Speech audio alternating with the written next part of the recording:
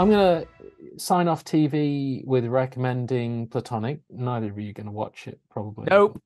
But Seth Rogen and tolerable.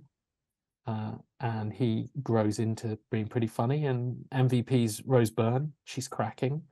It's pretty good. It's pretty damn good at the start.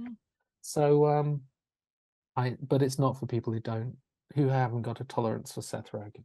I will say that. Yeah, his voice is very annoying. I don't mind Seth Rogen. I just took one look at that and thought, it's better than one look at that. okay. They're not long episodes. You could watch a couple and really get into whether or not you like it. By the end of the first episode, you'll really know. And then there's an episode where they go to house viewing together. It's good TV. It's well done. It suddenly becomes kind of relatable, but it's not. But it's not going to be Ted Lasso, is it?